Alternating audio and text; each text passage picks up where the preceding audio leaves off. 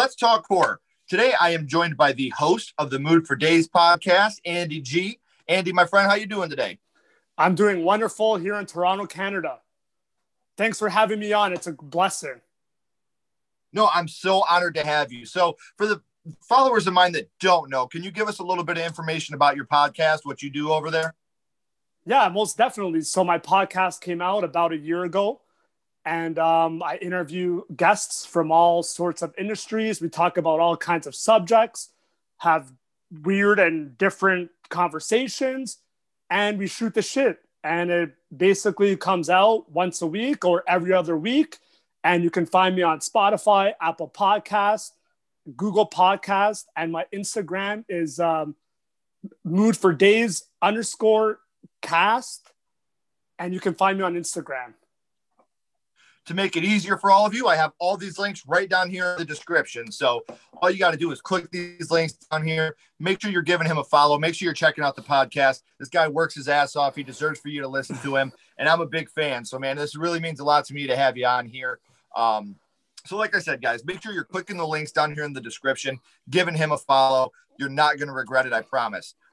So we are recording now. It is January 19th. We are the day before the inauguration here in the U.S. So luckily you don't have to deal with the stress of all this tomorrow, my friend. Oh, it's the live feed is nonstop here in Canada.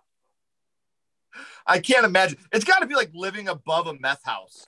Like you're just looking down like, what the hell are they doing down there?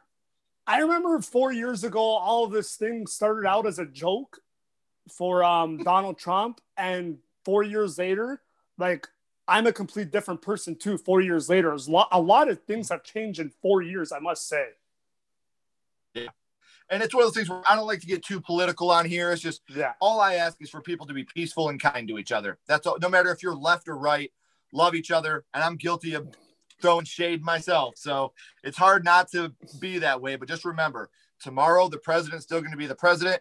And the people that you associate yourself with are still going to be the same people. So just please, guys, this has been long done by now, but just remember to be respectful and kind to each other. Our political opinions does not mean that we are a bad person or a good person or better or worse than anybody else. So please just treat each other with love and respect. That's all I ask. So you guys have probably already clicked down here for Andy. We talked about the future of his podcast, the right now. But Andy, my friend, I want to take it back to the past. I want to talk about the first horror movie that you ever watched and what got you started in horror. And your first horror movie was? My first horror movie ever was the legend himself, Freddy Krueger. Yes, and let me tell you, I was 7 years old. Yeah. Oh, yeah. I love that. I actually had the shirt and the claw myself for Halloween. I was dressed up as Freddy Krueger this past Halloween in 2020.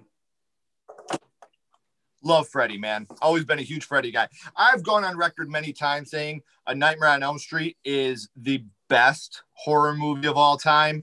I think if you can take out that ending with the blow-up doll coming back in the house and the stupid Freddy car, I think it's the greatest movie. I think it's the perfect movie if you could take that ending out of there. So I'm a big fan and I love talking about it. So you said you were about 7 years old. Do you remember who you were with the first time you watched it? Oh, yes. I definitely do know who I was with at 7 years old. I was with my uncle. He was in his early 20s. And just to give you a brief background of that, he actually joked around telling us that he was going to put on a children's film. And next thing you know, I like him already, man. Yeah. Next thing you know, you got the devil on TV. We had no idea what the hell was going on. Let me tell you that. That is so cool. And it's so funny because we all have that uncle or brother or grandpa or even our dads that would do that prank on us. Sit outside your window at night going, or showing you a scary movie, making you think it's a kid's movie. We all had that person in our life. So Nightmare on Elm Street it's a hell of a movie to talk about. And there's a lot of the scenes in this movie that could affect certain people certain ways. So what scene from Nightmare on Elm Street affected you the most?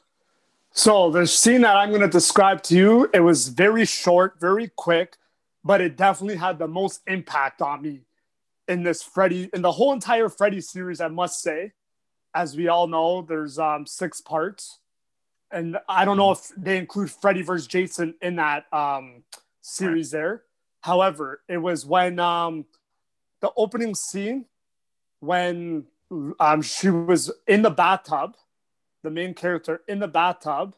And at first, you're just thinking nothing's going to happen. She's just kind of just washing up, getting ready. They cut the scene and they go to the next. However, she started dozing off. You could see a little bit of her dozing off. And out of the blue, Freddy's claw came out of me from the bathtub.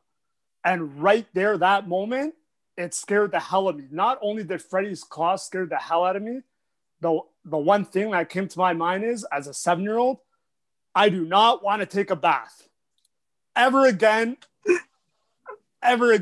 after watching that scene. That's how much of an impact it had. And even up until this day, I still kind of jump when that scene comes. Yeah. And I've watched Freddy. It's a heavy scene, man. Yeah, it is. Definitely is. Because right after that, you have him taking her down into the water, and her going down in the water. And it's just like such a dark feeling. I've always said one of the worst ways to die, in my opinion, would be that mafia style drowning where you got, the cinder blocks tied to your legs and you're thrown in. Like, that's what this reminded me of when she's going down in that water. Well, that too. I was never the kid to hold my breath long underneath water too. So that kind of discouraged me too. When you played those water games on who can hold their breath down the longest, you're always scared of the boogeyman coming out of anywhere in all kinds of places too. Yeah. Oh yeah. See, the one that got me for water was Jaws. After Jaws, I was done. I was like, yep, sharks in water, water's in the toilet. I'm done. So we talked about what scene affected you the most, but when you think about A Nightmare on Elm Street, what's the first thing that pops into your head? Well, it's that opening scene. So right there scared the living daylights out of me from the opening scene. Why? Because when those special piano notes hit and they start playing. Oh, yeah. And also, like, I wasn't expected to see Freddy right off the bat. And the film took a very big risk showing Freddy at the very beginning of the movie too. And you only see Freddy for under 10 minutes in the whole film, and we get to see him right away. Yeah, and we get to see him right away, which scared the living hell out of me. And that scene again, the opening scene where the girl's having a dream, and it opens up in the midday, no, in the nighttime, an open space. And she's getting chased after Freddy. And then all the effects, too, were creepy as hell. Oh, yeah. I love the special effects in this movie. I love the fact that it's all practical, too. So we talked about which scene affected you the most, what the first thing that pops in your head. But now I want to go a little bit different here. What is your favorite scene from A Nightmare on Elm Street? My favorite scene from A Nightmare on Elm Street. Oh, this is very competitive here. Because I do part 3 and Freddy's Dead. So these scenes are my favorite. Also, they're kind of sickening and turns my stomach every time. So that scene in part 3 where the kid is actually walking when Freddy's playing with him like a doll and throws him off the window, like almost like he committed suicide. That scene is my favorite. And then what's tied with that one is in Freddy's Dead, where the guy's playing with he's building up his earwig and his ear's about to pop up and Freddy's just scratching on the metal and his ear just pops. Holy shit. I remember that. So those two are tied for my most favorite scenes in the whole Freddy's series. Mm-hmm. It's funny because I remember I have a soft spot for Freddy's Dead because I went and seen it in the movie theater in 3D. And I remember it scaring the hell out of me. Like, you watch it back now and it's not a good movie by any stretch, but no. Man, that movie in 3D as a little boy, that was so awesome, man. I watched Freddy's Dead in 2019 Halloween and I was laughing. Like, to me then, back then it was freaky as hell. And then now you're watching it like today and it's like a comedian show, especially when they're in the scene playing the video game and then he goes into the scene and it becomes in the game. Now you're playing with power. I got the power glove. Like I was not into it, man. So now when we talk about the original Nightmare on Elm Street, there are not very many kills in this movie, but they definitely went with quality over quantity. So in A Nightmare on Elm Street, what is your favorite kill from A Nightmare on Elm Street?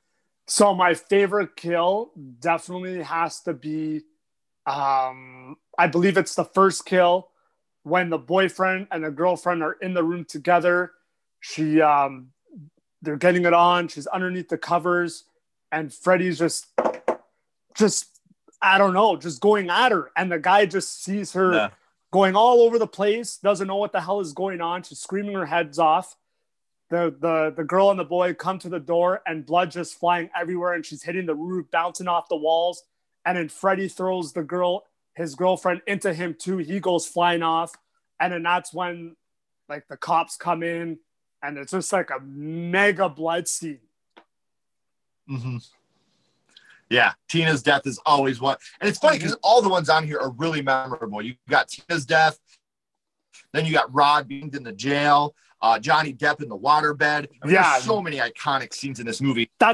That's another one. I was going to bring up the Johnny Depp one, but it was also very impactful with all the blood going everywhere. But that one, the very first kill, has to be. Yeah, they did a great job on this movie, even practically. Yeah. Tina's? Did you say Tina's? Yeah, Tina's. Yeah. Okay. We talked about A Nightmare on Elm Street. That was your first horror movie. Now I got to go scream on you here for a little bit, Andy. What's your favorite scary movie? What is your favorite horror movie? Okay, so my favorite horror movie, and here's the thing. Is this like true crime, true detective? Is it horror? I think to me, there's a wide variety. I'm one of the people that I consider The Sixth Sense to be a horror movie. So I think that you can go as open as you'd like. So if you consider it a horror movie, I will consider it a horror movie, my friend. Okay, so most people on here, it's just my opinion. I loved it. It blew me away. And it was pretty original, and it's going to be the original Saw movie. Yeah. Dude, honestly, big fan. Pig Mask is always here. Always. So, that is awesome, man. That is amazing. I'm a huge fan. Yeah, I'm a huge fan of the first Saw. I think Lee Winnell and James Wan, I think that was such an original idea, and it was something that was so simple, but that made it so fucking terrifying because you have this original idea that could really happen. There really could be this crazy guy out there that's doing these sadistic things to you. This isn't a monster in the woods. This isn't a guy in your nightmares. This isn't a vampire or a werewolf. This is a human guy. This is a real guy. Yes. And I completely agree with you, my friend. That is I love that movie. I definitely love that movie very much. So, I'm glad that I was able to bring that up. I'm glad you asked me that question, man. Yeah, I'm a big Saw fan. I'm a big Lee Winnell and James Wan fan. Like I'm so excited. Malignant, the new James Wan movie coming out. I'm very excited for that.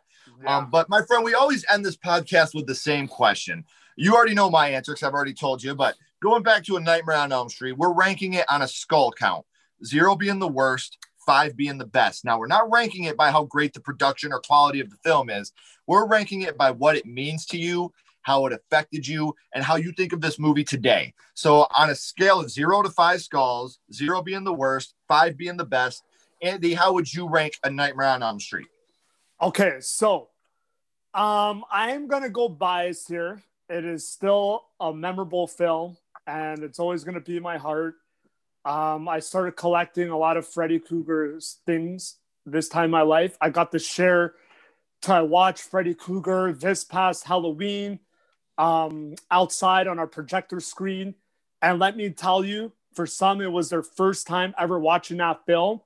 And believe it or not a word was spoken throughout the whole film. You can hear a pin drop while the film was screening. Like, that's how impactful this movie was. So I'm going to have to give it literally a 5 out of 5 just because we're still talking about this film almost 35 years later. We're still talking about this film. Not only me, but there's so many other horror fans out there in the community that have always brought this film up and still are. Oh, I mean, you got people that go out and buy finger knives and sweaters and fedoras because that's how much. Yeah, right there. I got it too, brother. You got it too, eh? Yeah, that's one of those things that. And the thing about Freddy Krueger is, look, to me the holy trinity of horror, the three in the Trinity have always been Halloween, Nightmare on Elm Street, Friday the 13th. Now, with Michael Myers and Jason Voorhees, these two are behind a mask. There was a different guy playing it a lot of the times. But Freddy Krueger, up until the remake, was always Robert Englund. No matter what, it was always the same guy. He was always doing the same thing. Yes, he got a little goofy towards the end, but they brought that back with Wes Craven's New Nightmare, and he was absolutely terrifying again in that movie. So I completely agree. I think that Nightmare on Elm Street stands the test of time. And like you said, it still holds up today. People that watch it for the first time today, because it's not goofy, the first Nightmare on Elm Street, the effects in it. You watch the effect of the practical effect in A Nightmare on Elm Street with them pushing on the latex above Nancy's bed. And then you watch it in the remake with the CGI. It looks goofy in the remake. But in the original, that practical looks so terrifying. And the blood coming out of the waterbed, or Tina being drug up the wall while Rod is sitting there, and you see both of them. It looks practical and it looks real. And I think that's why A Nightmare on Elm Street will withstand the test of time, because it looks, for being shot on such a small budget, they knew what they were doing. And Freddy Krueger, as we stated earlier, he's on screen in this movie for 7 minutes, and he makes that much of an impact in 7 minutes. That he's that scary to you. And that shows the cast carries this movie. Nancy's great. Johnny Depp obviously is Johnny Depp, but the whole movie, the cast in the whole movie is just absolutely phenomenal. And if you could take out the last 5 minutes, this would be the perfect film in my opinion. So everybody, like I said, make sure you're clicking the links down here in the description, showing him some love. Andy, don't go anywhere. I got a couple more questions for you. Everybody else, keep talking horror, stay what you are, and we'll see you guys soon.